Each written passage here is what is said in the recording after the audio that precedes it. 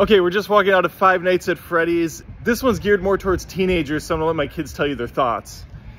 It was okay at best. Okay at best? Yeah. It was kind of weird. Yeah, I don't know. I don't know how to think about that. What did you think of the look of the movie?